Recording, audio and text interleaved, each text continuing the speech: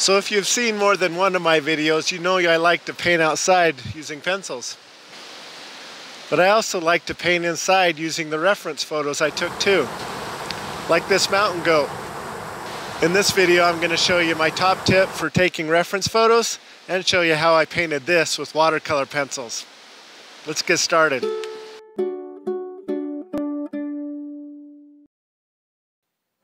And now I'm back at home and I'm looking at this video on my computer. I'll admit that getting this shot was sort of lucky, but I put luck in my favor by taking video instead of waiting for that perfect moment and risking missing it. And that's my top tip for getting a good reference photos. Don't be afraid of using the video function on your camera instead of relying only on still shots. It often allows you to pause on the perfect moment with your subject. This works for your phone cameras too. I mean, it doesn't always work, but then again, neither do photos. I have a higher success rate with video than single shots, especially with wildlife, or even pets and children. So try it out. After I printed this reference out, I decided the easiest way to get the drawing onto my canvas was to cut it out and trace it. This obviously only works if the canvas and the paper are compatible in size, and I had to fiddle with cropping the photo to the right size. Otherwise, you may have to use other techniques like gridding or freehand drawing it. I'm not great at freehand drawing animals, so I decided to trace this one. I was once told that tracing was cheating, but it's not. There's so much more to art that has to happen after the outline is done. But let's get back to painting. I'll be using Caran d'Ache Museum Aquarelle watercolor pencils for this, but for the initial drawing, I'm actually using a non-water soluble pencil so that I don't lose track of the lines and key reference points like the eyes and ears and nose when I wet the canvas. And that's the other part of tip number 2. Consider doing the initial drawing with non-water soluble pencils so you don't wash it away later. In fact, I kept going with the non-water soluble pencil for some of the background trees, just to make sure I didn't lose the overall composition. Since the goat is white, I wanted to make sure I had really good guidelines as to where not to paint. It's really easy to lose edges of things with watercolor pencils once you wet them, so taking the extra time to do this underdrawing is important, especially with this goat because I need to leave it white, or mostly white. A little bit more on the first tip in taking reference photos. Take close-ups as well as wide-angle or zoomed-out photos for background references. I really like the way the trees looked here. Even though it has a blurry goat, the trees were good. I totally forgot to turn on the camera for the part where I put my first layer of water-soluble pencils down and started wetting it. But you can see here that the darker underdrawing stays put, even after I put light green on top. By the end of this painting, you won't even be able to see any of the underlying marks because the watercolor pencil will completely cover those marks. But they're still super valuable to have because they guide me all the way to the end. I'm being very careful around the goat because I really want to preserve the canvas for that beautiful coat of white fur. This canvas is a watercolor canvas board. It works really well with these pencils. It's a lot stiffer and more durable than regular watercolor paper. And since it's also a bit less absorbent than paper would be, it's easier to spread that pigment around and to fix mistakes, which you'll see me make now and then. The most common technique for these pencils is to draw on a dry surface and then wet them after. My only tip here is to not worry too much about details at this stage. In fact, I put down the color pretty quickly using the side of the pencil, rather than try to draw too many details at this stage. That's tip number 3. There will be plenty of time for details later. This entire painting took several hours, but I didn't do it all in one sitting. I worked on it a little at a time over the course of several weeks. That's the nice thing about this medium. It's easy to start and stop, and there's no cleanup between those sessions. I just left it at my art desk. When I return, I just pick up where I left off. These pencils have some fun colors, and I'm trying to use a lot of variety of colors to keep things interesting. This violet pink wouldn't be most people's first choice for a gray rock, but it works really well. It will be a good complement to the Payne's gray I used in the underdrawing.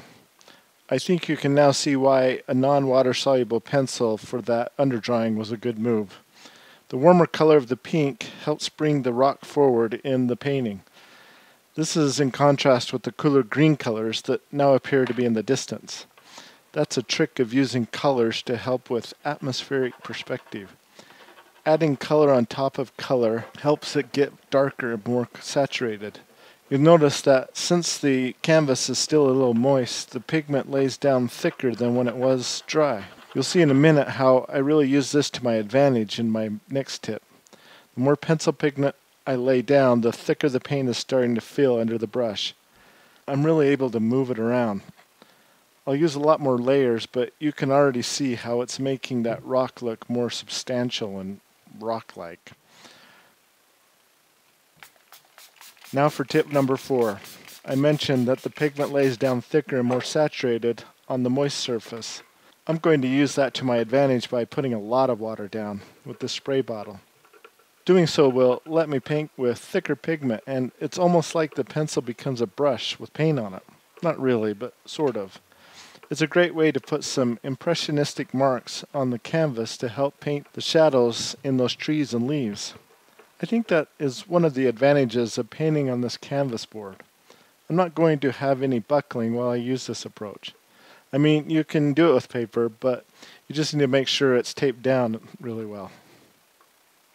That scraggly tree on the right has a lot of negative space to it, so I'm not painting the branches as much as I'm trying to paint what's behind the branches. The wetness is allowing the pigment to spread in interesting ways. It feels a bit more loose and natural than I'd get if I tried to simply draw them out. Painting with watercolor pencils is really painting with water on top of colors and letting the water do the work. That's both interesting and fun and frustrating at the same time. I don't always know what I'll get when it comes to the way the water moves. I have my canvas fairly flat here, which keeps it from moving too much. But you can get some interesting effects if you put it on a steeper angle, but I'm not doing that on this one. I want to keep a little bit better control. But keeping things under control can be boring too. I think I've been a little too careful so far. I think I need to loosen things up a little. I mean, it's okay to learn and go at your own pace, and I've honestly been learning a lot as I go here. I haven't really done this technique like this before. I really like how it's working for this rock, and I'm getting more confident as I go. I really am just trying stuff, and if it works, I keep doing more of it, and if it doesn't, I try something else. I've said it in my other videos, and I'll say it again here. I don't consider myself some all-knowing artist that is trying to teach the right way to do art. I'm just having fun with this, and I thought it would also be fun to try and make videos along with it. If anything, I hope to just encourage you to give it a try too. Just try stuff, and if these tips give some ideas for what you want to try on your own, then I've accomplished my goal. Give me a thumbs up if this has been helpful for you. So I've got 2 more tips to share, but I've still got a lot of ways to go to get this finished. Art can be a slow process, and honestly, I lose track of time when I do it. I just get lost in creating. Anyway, I'm really enjoying drawing the textures on this rock. If you look closely, the rocks have a lot of colors. I'm using a bit of yellow ochre to represent the lichen on this rock. A lot of people think that watercolor pencils need to spread and act like traditional watercolors. I kind of want to bust that myth. Watercolor pencils aren't like watercolor. It is a water-soluble pigment, but I don't think it should behave like watercolor. I think they should act like really interesting pencils that can do some interesting things.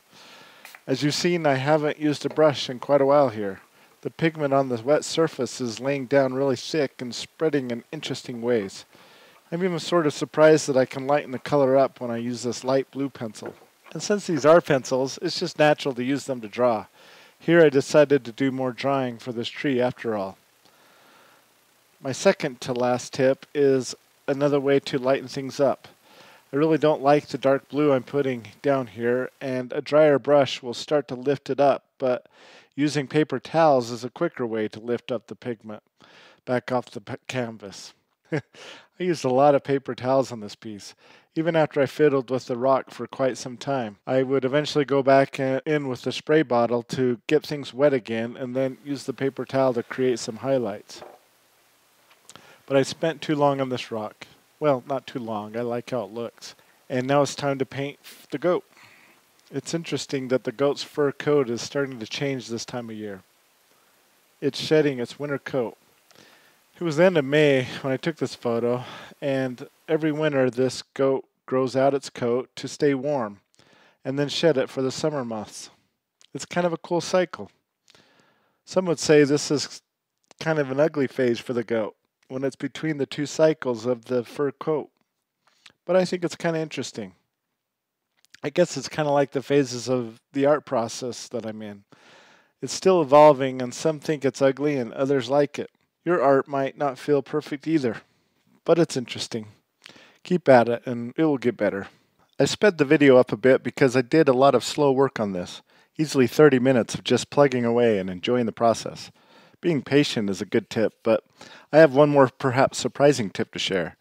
After using some dark ochres and grays to start showing the form of the body, I used a pretty dark black and brown for the eyes and horns. I kind of regretted how dark it went. The horns don't look quite right, and the eyes are pretty unnatural at this point. I'm trying to lift off the color with this brush, but it isn't really working that well, and a paper towel is a little bit too big. The good news is the last tip is an easier way to fix mistakes. After letting the painting sit for a while and get really completely dry, I broke out the battery-powered eraser. This tip works best when you have a high quality and dry surface. That's another reason why I like working on these watercolor canvas panels. I've used one of these battery-powered erasers on paper before. It works okay, but this panel is much more durable and can take a lot of erasing. I'm using a light touch for some of this because I just want to lighten the color and not get rid of it completely. It's also not a bad way to introduce some texture.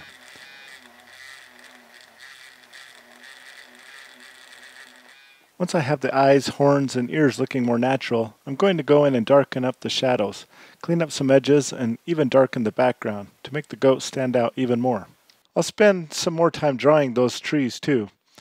I guess another tip that I should have added here is that you don't have to wet the pencils always. You can leave them dry. Sometimes I wet them to get different effects, and sometimes I leave them dry. It's totally okay to do either. I mentioned earlier that I do a lot of starting and stopping when I work on a painting, and this one was no different. I sometimes remember to turn on the camera, but sometimes I didn't. Either way, you can see that with persistence and some trial and error, I ended up with a pretty decent painting. My next one might even be better. Check it out here.